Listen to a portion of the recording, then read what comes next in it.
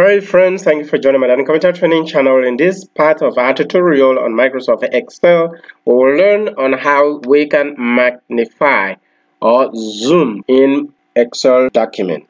So we are going to discuss about magnification or using zoom tools. Well, in some cases, in a sheet that contains so many cells and many work, you may be at times in need to use magnification tools. To do that, quickly go to View. Alright, when you are on View, come down to Zoom Group. In our previous tutorial, we learned that these are grouped. On this is what they call zoom. When you click on zoom to selection, it actually zooms and allowed you here to navigate to each of the cells in it.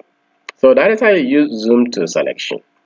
However, if you want it to come back to the normal or 100%, you'll come to the center one. As you click on it, when you click on it, it becomes normal as it was. However, in other occasions, you may like to choose amount of the zoom. When you click on zoom, this dialog box appears where you could make a decision. This is where you can decide the size to use. Obviously that's too tiny, so this is how you make a choice.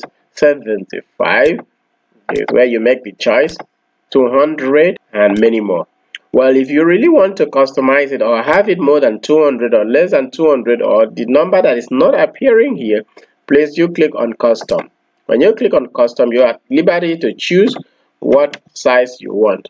In this case, I'm just putting, let me put 119 for example, see what happens. So you can use custom to achieve that. I hope you enjoyed this short tutorial as we have learned on how to use the magnifications tools.